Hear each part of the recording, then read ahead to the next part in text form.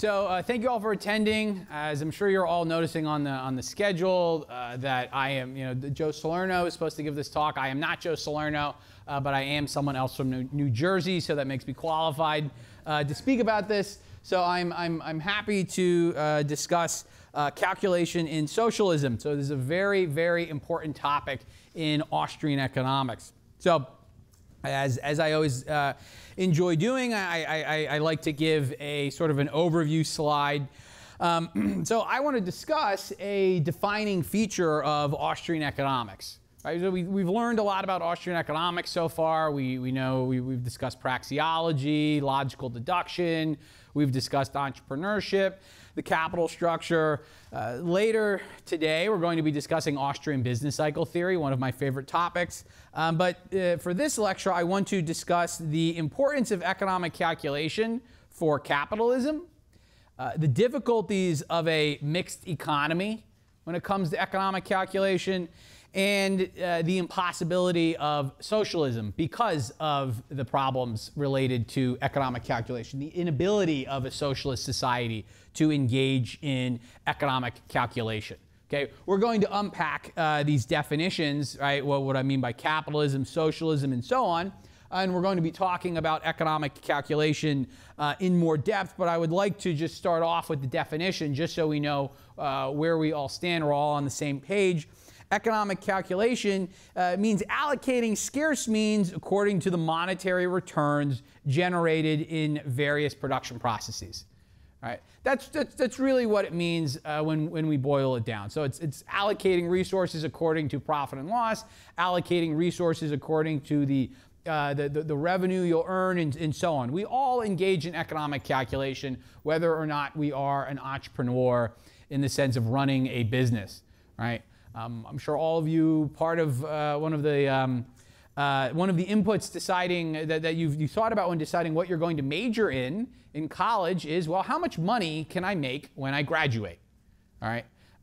I love medieval history, but unfortunately, I could work at medieval times or I could work at a museum. And while I love medieval times, I just don't have the skill to be a knight, right? But so I decided I'm going to be an economist instead. This is a very, very important sort of defining characteristic of Austrian economics. Right? This issue of economic calculation, only really the Austrian school emphasizes this point. And this is because economic calculation is indispensable for human civilization. And I really don't want to, I'm really not exaggerating that. It is quite indispensable for civilization. Because the choice between capitalism, a system of where the means of production, the factors of production are privately owned, and socialism, a system where the factors of production are owned by one owner, the government, is really a choice between life and death, right? Capitalism works. Socialism, in the most strict definition of communism, and we'll talk about that, where there's no money, everything's owned by the government, does not. It's a choice between economic progress and economic collapse. All right. So as we'll see, a lot of economists would talk about some of the incentive problems in a socialist society, and those are very important, and we won't neglect those. But really, the fundamental problem is one of economic calculation. It is one of which system can actually estimate the opportunity cost, the foregone alternatives of the means of production. All right, and this is something that Mises first made in the 1920s, and then later on in the famous socialist calculation debates of the 1930s and early 1940s. So really a defining feature of Austrian economics. Okay. All right. So in order to explain this, I want to talk about two types of people in society: engineers and entrepreneurs. Right? We've learned a lot about entrepreneurs. Many of you have taken classes on entrepreneurs, maybe want to go to grad school for entrepreneurship. I think there are some of you who are majoring in engineering or want to become an engineer, but this is, if you came to Auburn at the end of July and early August to learn about engineering and types of technology and so on, you've come to the wrong place, right? This is not what this week is about. But we can, of course, we can give a little economic analysis of the engineer. Right? So what do I mean by economics? Well, economics, as we all know, is the science of human action. Right? We use means to achieve ends. Okay? We have a felt uneasiness, and we try to use means to satisfy, to alleviate the uneasiness, to satisfy our goal, satisfy our ends, accomplish goals, and so on. So a very important problem in economics is how to allocate scarce means among competing ends. Okay, this is sometimes known as the Robinsian economic problem. It comes from Lionel Robbins, so a fellow Austrian traveler at various points in time. You have scarce means. You only have so many means to satisfy your ends, right? So we have to concentrate on the means. We don't live in a world of utopia where things just fall from the sky. Our ends are magically satisfied. Not everything is like air where we just sort of, we don't even think about it, right? We have to constantly think about the means and how we are going to allocate them. All right, so the technological problem is, what is the most physically productive way of allocating means? All right. Along some sort of benchmark of physical productivity, speed, durability, output, and so on. All right. What is the fastest way to transport goods, say, to the state of New York or New York City? Right. We've got a picture here of some sort of freight train. It's carrying it's carrying cargo. There's not exactly mountains of New York, but we can imagine it's far away, and it's got to go to New York. Right? What's the fastest way? Is it through a train? Is it by train? Is it by plane? Right? Is it by a boat around, through the Panama Canal or something like that? Right? What is the most durable way to build a bridge? Right? We've all seen this as we go past the highway or whatever. We see these huge, all this construction equipment, all this cement, all these other tools constructing a bridge or something for the interstate highway system. And so on. What's the most durable way that will last the longest, that will be the safest? Do we use concrete and steel? Do we use wood? Do we use bricks? What are the machines we use to make sure everything is fastened correctly? We don't want the bridge collapsing in a year or two, and so on. Right? So these are all technological questions. What's the best way to maximize iPad production? Right? Apple produces iPads. Right, hopefully we all know and love. What's the best way to maximize iPad production? Is it through some sort of assembly line process that's very labor intensive? Or are we using more automation machines that will then be able to insert the computer chips and install everything correctly and so on? Or is it some mixture? Right? If we want to maximize iPad production over the next year, what are we going to do? Right? All of these, we could say, they can be solved by the engineer, right? At least just these basic questions of, I don't know the fastest way to transport goods to New York City. I don't think any economist really knows that from their skill set as an economist. Or what's the best way to construct a bridge or a road? What's the best way to maximize iPad production, right? Questions of speed, durability, production, those are, we could say, those are questions for the engineer, or really for any scientist, whatever field we're looking at. If we're looking at medicine, right? What's the best way to minimize heart attacks, or to engage in some sort of life-saving surgery and whatever? Those are all questions for the scientist, because it's basically, here's a problem, solve it, right? Now, what's very important when we are discussing these problems, or the technological problem more fundamentally, is that we're not really talking about, well, what else could we do? We're just saying, if all you need to do, you have one task, and that's to build the most durable bridge on the planet, right? Forget about what all the other resources could do. How are you going to do it, right? That's not the most important question, right? Because we live in a world of scarcity, right? If you devote more resources, if you devote more cement, if you devote more construction workers to adding something onto the interstate highway system, that means that those workers, that cement, those construction equipment and so on, they can't produce something else, right, during that time. Same thing with transporting goods. If you construct a fleet of planes or a fleet of ships to transport goods from the West Coast to the East Coast, then all the resources that went into them, they can't be used for something else. So the engineer might tell you, well, the best way, the quickest way to transport goods from California to New York is we send a giant rocket ship up into space and then it goes back down and it'll take an hour or something. I don't know. And that might be the fastest way. The issue is it will cost a lot of money, right? So what we really care about as economists, really, and just the more fundamental problem we could say, is an economic one. It's the economic problem. It's what is the most highly valued allocation of the means, right?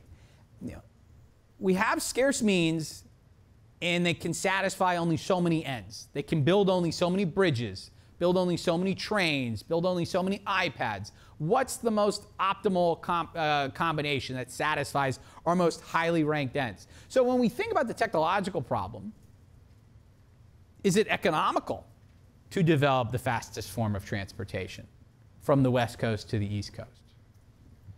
Is it economical to construct the most durable bridge possible? Is it economical to maximize the production of iPads in a given period of time? Right? A lot of engineers, a lot of scientists, they'll kind of look at you and say, well, we don't deal with that, right? They might be thinking about their given technology, their given plan, and they say that, well, what I'm developing is the most important thing on the planet. So that means if I don't get the resources I need, this is some sort of grave injustice, right? If we're not building the fastest bullet train to take us from one continent to the next or something, well, that means that we're inefficient, we're backwards, we're not as scientifically advanced as possible. And the economist would say, well, no, that's the wrong way of looking at it, because you're not looking at the opportunity cost of the resources. What are the foregone alternatives of those resources? If we transport goods from the West Coast to the East Coast, well, as I've said before, that takes time, that takes labor, that takes land, that takes capital goods. What could those have done instead? What ends could those have been devoted to satisfying instead of transporting goods from the West Coast to the East Coast? Same thing with building a durable bridge, right? Same thing with maximizing the production of iPads. We all have constraints, so to speak. This is the world that we live in, right? So what else could the scarce means produce? Right? Is it more highly valued? Right? That's really the question that we care about as economists, especially as Austrian economists. Right? So if the technological problem could be solved by an engineer, just, all right, what's the best way of doing something given our state of technological knowledge? Well, the economic problem, as we'll see, at least in modern societies, must be solved by the entrepreneur. Because the entrepreneur might learn from various inventors or various people that they employ that, well, this is the best way of building a new car, right? Or building a new bridge, or building a new, some new type of smartphone or whatever. The entrepreneur is going to say, is that actually profitable, right? Does it actually make sense for us to do that? Right? And I want to discuss this in more depth, because this is really quite fundamental. So when people sort of denigrate, they downplay the entrepreneur, that's just because they don't understand the economic problem. They don't understand that we live in a world of scarcity, right? All right. So how can we solve the economic problem? Fundamentally, let's step back a little bit. Let's step back from a world of bridges and iPads and planes, trains, and automobiles and so on. Right? There are two ways of solving the economic problem. Right? The first way is valuation. Right? I want to discuss what we mean by valuation. Right? And the second way is economic calculation. Those are two. Only two ways, right, how we can solve the economic problem. And as we will see, so I'm going to define what valuation and economic calculation are in more depth. I already had mentioned kind of economic calculation. As we will see, valuation is applicable only in a very limited number of situations. and it cannot solve the economic problem for market economies. So valuation is quite limited. So really, we're left with economic calculation. All right. So where might valuation apply? Let's start with that.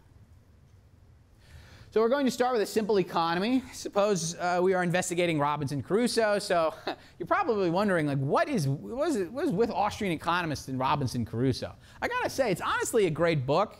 It came out, it came out in, like, I think 1719 or something. It's a great book. It's actually quite readable. If you've ever seen Castaway with Tom Hanks, it's basically that.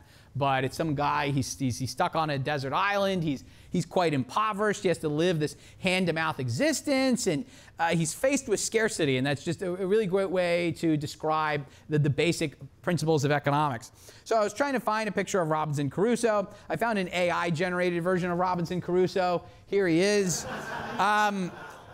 I don't know if the AI has actually read the book, because Robinson Crusoe, it looks pretty nice, actually. He's on an island. Look at this. There's actually a ship in the background. You didn't have a ship.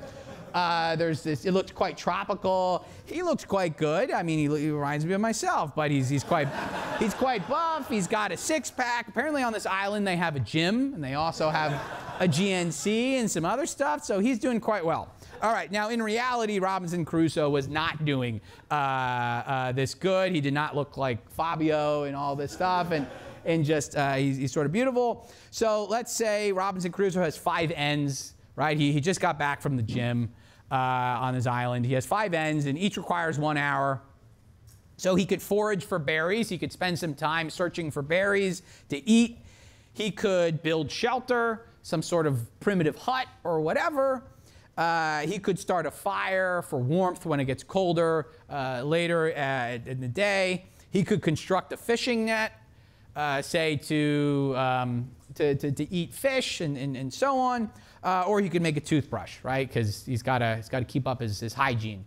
But let's say he only has 3 hours left in the day. All he can do is expend 3 hours of labor left, and that's it, right? So we have a very simple sort of value scale. These are the rankings. So what's he going to do? How will Robinson Crusoe sort of solve his economic problem? He's got scarce means labor, but he's got competing ends, and he can't satisfy all of those ends, right? So what will he do, all right? So Crusoe will engage in valuation. This is how he will solve the economic problem.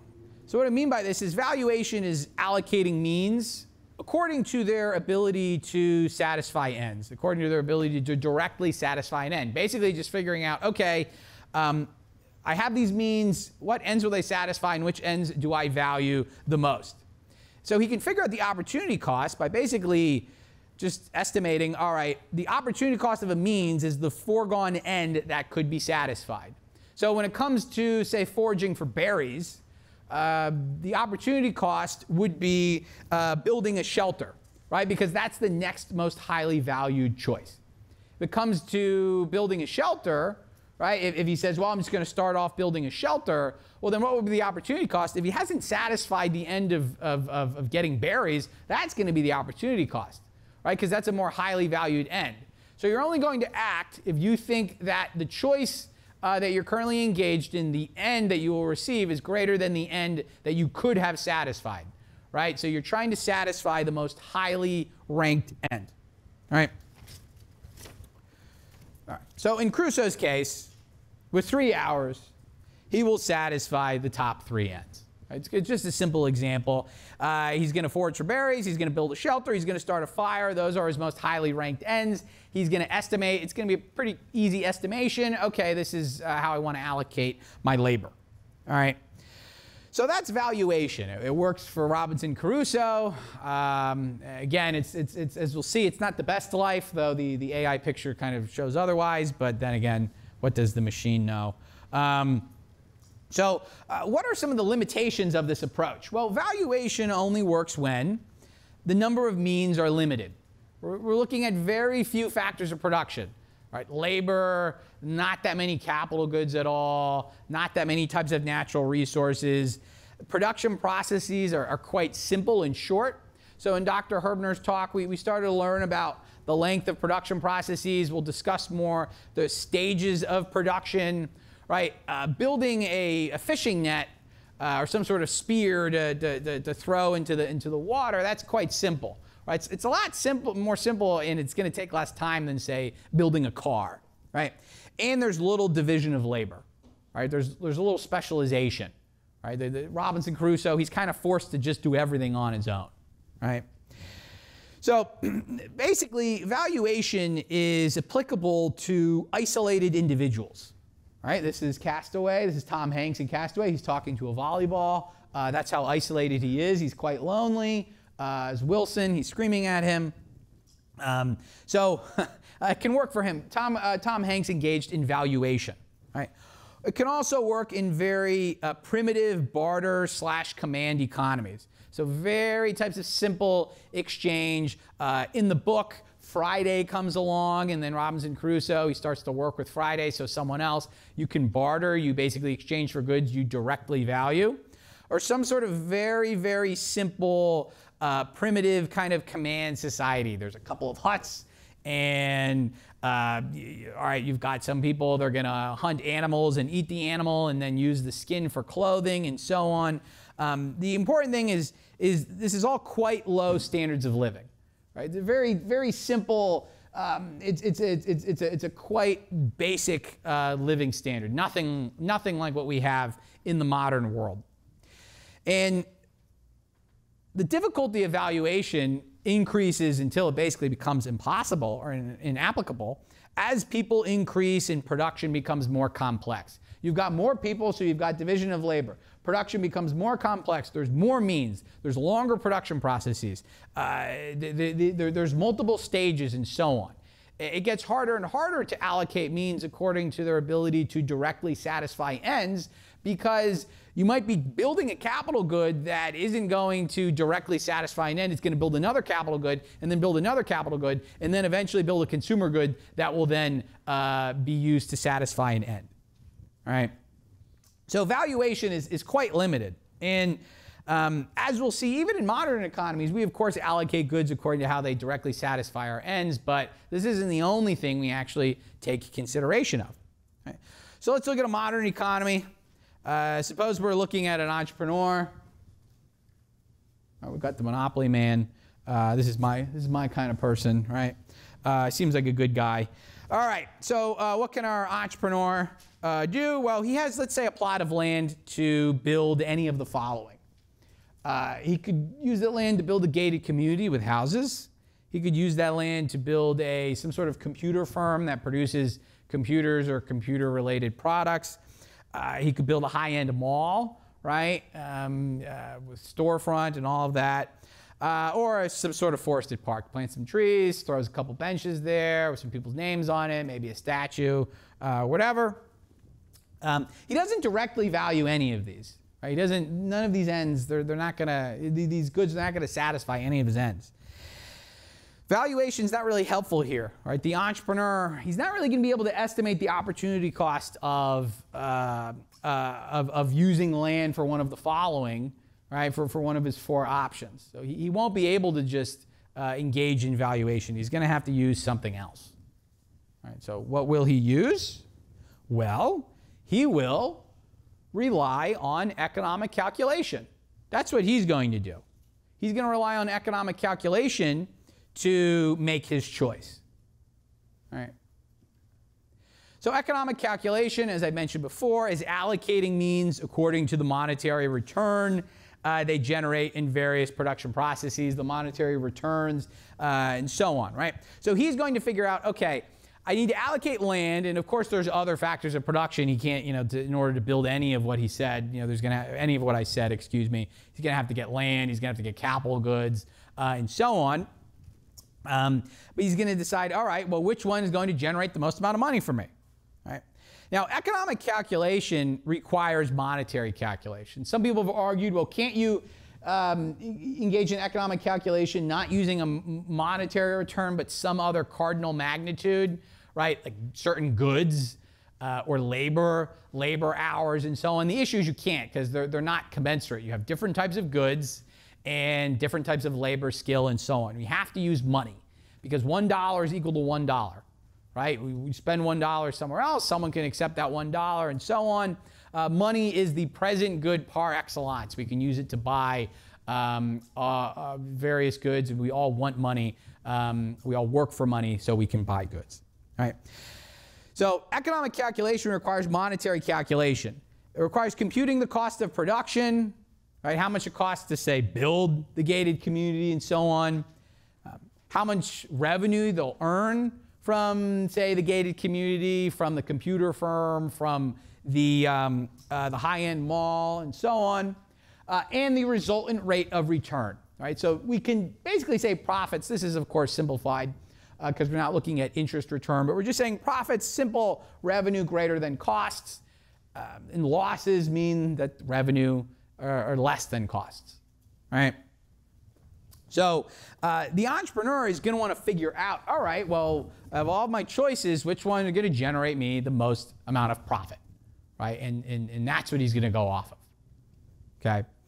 So to return to our example, right, suppose our entrepreneur estimates the following, right? These aren't ranked at all. They're just A, B, C, and D. So let's say, show me the money, right? Gated community, $10 million in profit. Computer firm, $55 million in profit. High-end mall, $35 million in profit. Forested park, $50,000 loss, right? It's just, again, what people are going to spend money on. It's just not as good, okay? So the entrepreneur, of course, he might not know this apodictically. He's just estimating this. He's estimating, okay, what have other gated communities generated? People, what's the state of consumer demand elsewhere? He's looking at the past. He's using that as trying to use it for his estimate of the future and so on. The entrepreneur has estimated his opportunity costs, and he uses the land to make a computer firm, right? Any other choice generates a lower rate of return, right? So this is from the entrepreneur's perspective, right? He wants to maximize the amount of money he makes, so that way he can spend his money elsewhere. Right. Even if the entrepreneur really loves one of these things, oh, all I've wanted to do is run a forest, like run my own park. Well, the monetary sign, the monetary signal is going to tell him that it's going to cost you money. And you might say, well, I love parks, but I don't love losing $50,000 every year or something like that, right?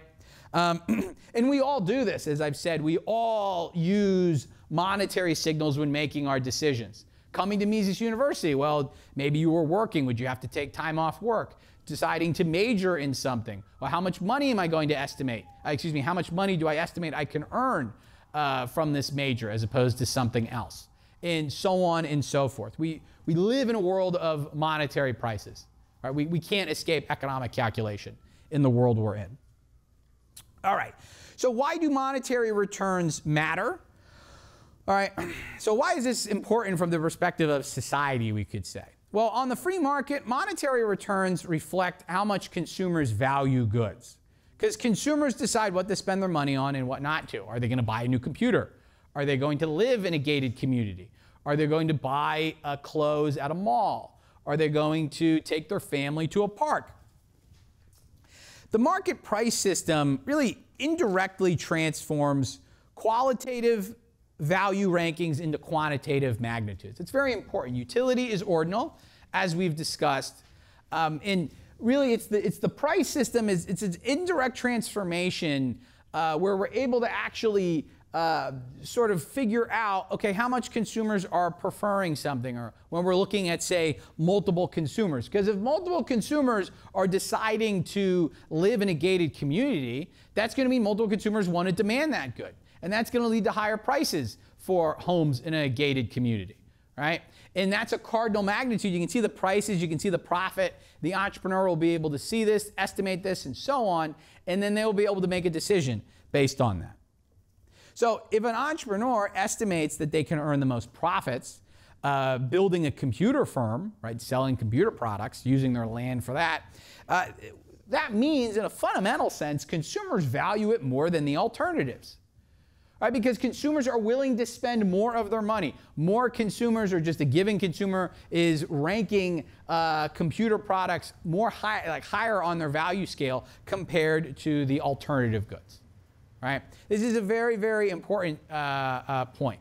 We really can't stress this enough, because profits and loss are quite good from the perspective of society. Profits mean that businesses are producing things that consumers value. Losses mean that businesses are doing the opposite. They are wasting resources. All right. So just to sort of summarize with this, when building a computer firm, that means the entrepreneur allocates the land and other factors to the most highly valued end, right? We can think of this, what society values us the most, and of course what the entrepreneur wants, because the entrepreneur wants money. More money means they will be able to buy more goods to satisfy their own ends. All right. This is quite important. This is the social appraisement process, as Dr. Salerno has described it before, right? Of sort of the objective assessments of what people are willing to spend their money on, right? And the significance of this, right? So we know that the entrepreneur can do this, the monopoly man, he can engage in economic calculation. All right, let's introduce government. So we're not going to get to socialism yet, but we're going to move sort of along a spectrum, if you will. Right? Can governments engage in economic calculation? This, we might say, is a more fundamental problem, or at least a more relevant problem for the world we live in, because we're not in a socialist society. We're in a mixed economy, right? The United States, or whatever country you are from. So can governments engage in economic calculation? The answer is no. At best, kind of, but definitely less than markets, but just no. Right? I think that's a better way of putting it. So to see why, we can consider the following. So if a business wants to build and operate a road, right, it's going to have to estimate some things. I'm choosing a good, like a road. This is a traditional public good that we assume, well, governments, who will build the roads, right? Can you engage in, is economic calculation applicable to building a road, right? And this is people building a road, I guess, right? They got all the stuff, they got the workers, they got the tar, they got the little rolling machines or whatever. They got some brushes, I think, and anyway. All right, so they're going to have to estimate how much money the road will generate through tolls, right? When people go on the road, use Easy Pass or Sun Pass or something else. They're going to raise money from other businesses. We'll talk about this for a little bit, because this is actually how a lot of private roads were built in the past. They're going to estimate how much commerce it will generate to nearby businesses, right? A new highway that enables people to get more quickly to a mall, that's going to lead to people going to the mall more. It might cut down travel time from 40 minutes to 20 minutes. That's a big difference. And then, of course, how much money it will generate to property owners, right? Nearby homes, other property, they're going to experience a boost in the value of their real estate, because now people and goods will be able to get to and fro places more quickly.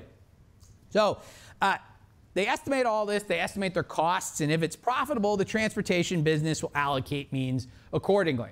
And a lot of roads back in the day, both in the United States, especially in the United States, but also in England, when you had private roads and turnpikes, you had a transportation company raising money, expecting to make money from tolls, and then you also had nearby businesses and property owners invest in the road. They were sort of like a combined sort of entrepreneurial venture, because a town would want a new road coming through that town, because that would generate more business for them, right? And some roads will be built, some roads won't be built. It's estimating opportunity cost. All right, let's introduce the government. All right, so let's say the government's going to build the roads, right, which often happens in the world we live in. The government can't really estimate whether building and operating the road will be profitable, whether it will be, it'll make money, and then consequently whether it will be the best use of the scarce resources. Why? Because the government will rely on taxation for most of the money that it makes. In fact, for most roads, there aren't any tolls charged. For some roads, there are tolls, but most of the money they'll use, at least to pay factors of production initially, will come from taxes, and then to maintain the road year in and year out, maintenance and so on, will come from taxes. And taxes are coerced levies generated outside of the price system, right? Two things in life are certain: death and taxes. Taxes are outside of the price system. You're forced to pay them, Right? The only way you can is if you leave the country, but that's not really a voluntary choice, we would say, at least I would argue fundamentally. So this means that the government's construction will not be according to consumer desires, and instead it will be according to political or some sort of vote-mongering considerations. All right, does the government official want a road because it's going to be named the Henry Clay Road, or something else, or is it, well, we need to have this road go through here because I need these people to vote for me in the election? That's outside of the price system. Right? So what this means fundamentally is there is a tendency for what Austrians, especially Murray Rothbard, has called calculational chaos. All right? Calculational chaos. What do I mean by that? It's the inability to solve the economic problem and the consequent misallocation of means. It's as if the signals are getting jammed, so to speak. They can't do it as well as an entrepreneur. They might get it right some of the times. They might do it right initially. We could talk about, say, the Erie Canal, and some other examples looked at. But really, they're ultimately going to misallocate means. The tendency is for them to misallocate factors of production and to not adequately solve the economic problem. So the roads we see in the society we live in, there tends to be calculational chaos, a misallocation of means. Right? Certainly can understand there's a misallocation of means when, say, it's a busy time and they're doing maintenance on the road, and is this the right time to do it, really? Like, it couldn't be done at 3 in the morning or something like that. That's what I always think to myself. All right, so wrapping up here, we come to socialism. Capitalism is an economic system where the factors of production are privately owned. All right? That's really fundamentally what capitalism is: private ownership, voluntary exchange of things that are privately owned, and so on. Concentrating on the private ownership of factors of production. And socialism is basically the opposite. It's an economic system where factors of production are centrally owned, right, by Uncle Sam or by the government, right? This is fundamentally what socialism refers to. Socialism really referred to communism. We think of socialism now as a mixed economy. That's different. Right? Egalitarianism related to socialism, equal distribution of property, or even authoritarian, the bent of socialism, that's all sort of, that's almost secondary to this fundamental point. So socialist utopians said that, well, socialism, like guys like Karl Marx, is a higher stage in mankind's development than capitalism. Everything's going to be great, right? Everything will be perfect. It will be better than capitalism. It'll be better. We got flying cars. We got cool sorts of spaceships. People are still walking their dogs on leashes, apparently. But we've got all of this stuff going on. Everything's great. What's the response to this? Well, the classical economists, their response was, who will take out the trash? It's the incentive problem. Okay? And this is an important problem. It's how are you going to incentivize people to do the difficult jobs, right? You take out the trash. Notice the woman, she has a mask on because it probably smells. It's not healthy, right? Whatever. People who take out trash, they get paid more. It's a compensating wage differential. If a neurosurgeon gets paid the same amount as a janitor, well, who's going to perform brain operations, right? Like, how are we going to do this? So the socialists' response was, we'll have a new economic man, a new man. A Newman? No. A new economic man, right? Just this perfect socialist person. They'll be imbibed with all the correct propaganda. They'll be able to rotate between jobs. They'll get rid of division of labor. They'll accept everything. It's all great. That was the response. It's like, well, all right, I guess that's taken care of. Right? Now, of course, the incentive problem is still enormously important. But Mises, starting an economic calculation in the socialist commonwealth, basically said, even with that, even with the right incentives, how can the central planner solve the economic problem? And Mises basically bends over backwards to accommodate his critics. He'll say, well, look, you can have a private market in consumer goods. You can have the central planner. They know all the consumer goods to produce. You can give them all of the knowledge of the means. They know all of the labor. They know all of the land. They know the technology. They have all of this stuff. Even with all of that, how can you allocate the means to the most highly ranked ends without monetary prices? That was his point. And he said, you can't do it. Without money, you cannot estimate opportunity costs. There would be total calculational chaos. The entire system would collapse. A modern socialist economy is impossible. This is what he means by impossible. You can have a socialist society for a very primitive world, right? The pictures of the couple of farms in the back, something like that, those have existed in society. Mises has mentioned that. He said, yep, those can exist. But for a modern society, you cannot have socialism. Right? The USSR, when it was originally started, or really after the Bolsheviks took power, they tried to get rid of money, nationalized everything. It was called war communism. The entire economy collapsed. Right? Lenin had to sort of backtrack. We'll talk a little bit about this. Okay? So socialism cannot work. You have to have monetary prices. You have to be able to estimate profits and loss, or the thing, it just won't work. And this was Mises's, basically it was his mic drop. He's like, all right, there you go. And there was a big socialist calculation debate, but as we'll see, they were not able to really adequately confront Mises's objections, right? The socialist response is, oh, okay, well, we can't have money or prices. Sorry, we can't have no money, right? We can't have money or prices, but we can play market and create firms that buy and sell from each other. So we're just going to have imaginary markets, right? And this is really kind of the response to Mises. And Mises, as well as another famous Austrian, we could say his student, his informal student, F.A. Hayek, was saying, is this real socialism? Like, is this actually socialism anymore? You're now having fake markets, buying and selling firms run by the government that are buying and selling everything from each other. Are these actual real prices?